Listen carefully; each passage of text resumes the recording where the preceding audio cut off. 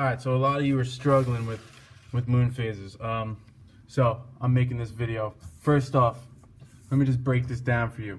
Technically, the sun is somewhere over that way, and it's shining light on the moon. And these are just showing you different places where the moon could be located. This object right here is the Earth, and the top is the North Pole. So we're looking down on it. So I'm going to draw in lines representing the sun's light, just to show that this is the way it's going, which is why the right side on all these images are lit. Okay? So, break down the moon phases. Let's say I'm asked to draw the moon phase at number 4.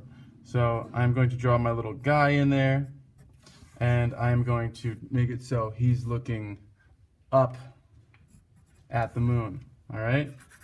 So, I draw my little line across there along the orbit, and I look.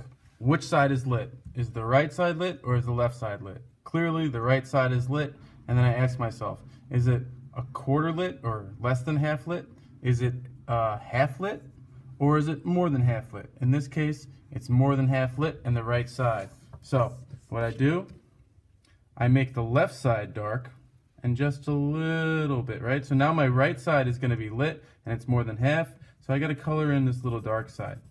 We're always going to be looking at crescents when we have something that's more than half lit or less than half lit. If it's half lit, like at spot 3 or 7, we just draw a line straight down the middle, all right? So just by knowing that I'm looking at spot 3 or 7, above or below the Earth, I draw my little line in along the orbit, I draw my guy there, and I look up at the moon and I say, okay, how much of the moon is lit, or which side of the moon is lit. It doesn't matter what you start with. So I say the right side is lit and it's half lit. So that means the left side needs to be colored in dark because the right side is lit. Let's make it a little more complicated. Let's say I wanted to look at moon phase 8 here. I draw my line along the orbit and I turn it so that I can draw the little guy on there looking up at the moon. I keep it that way so I can see which side is lit, which side is dark.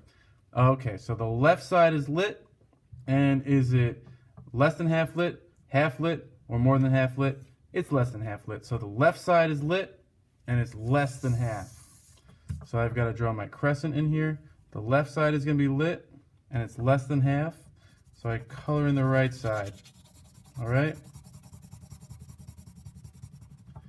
So, next, let's talk about the amount of days it takes to go from one thing to the next. So let's say that this is January 1st. It takes 29.5 days for the moon to go from here all the way back here. So that means in order for it to get all the way back here, 29.5 plus 1 equals 30.5. So January, and we take off the 0.5, we just erase that. We don't round it, we don't do anything like that. January 30th, it will return back to this point. So if it's January 1st right here, it's going to be January 30th. Just like how if it's January 1st here, when the moon's right there, it'll be January 30th when it gets back to there. It just takes one complete cycle to go 29.5 days, all right? Let's break that down even further. If this is January 1st here, and they ask you where will the moon be in 7 days, 7 days means it goes from here and 90 degrees through its cycle, or a quarter of the way through its cycle. So about 7 days from one phase to 2 phases ahead, right? So this is one phase, the next phase, and that's going to be a jump of 2. All right? So hopefully that brings it together a little bit. Final question is going to be on January 15th. Where will the moon be if the moon is here on January 1st? So that's going to be about 14 days later, and that's going to be half of the way around its cycle.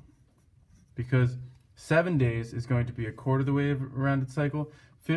14 days or 15 days, doesn't really matter, either one, is going to be halfway around. Another 14 or 15 days is going to be back to where it started, hence the 29.5 days.